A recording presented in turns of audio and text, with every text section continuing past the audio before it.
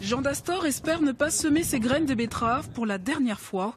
Il en récolte pourtant depuis plus de 40 ans, mais cette année, cette culture ne lui permet plus de payer ses charges. 15,90 € la tonne, c'est trop peu. Je viens de passer le flambeau à ma fille. Je me fais beaucoup de soucis pour elle parce que l'avenir de l'agriculture, on commence à se poser des questions. Les betteraves, on n'y arrive plus.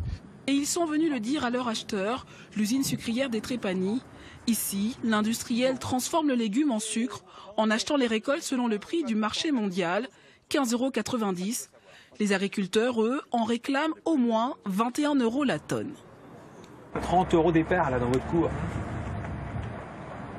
Quand vous nous donnez 18 € de la tonne de betterave, il y a un problème. Il y a 5 groupes sucriers en France. Aujourd'hui, Saint-Louis est aujourd'hui au plus bas. C'est le dernier des sucriers à nous payer au plus bas, comparé à des groupes comme Tereos, où aujourd'hui ont déjà donné en complément 6,50 €.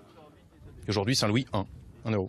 Pour les personnes qui vont du coup plus faire de betterave avec des prix comme ça, vont se rejeter à faire du lin ou d'autres cultures. Et ça va forcément impacter toute l'agriculture, quoi.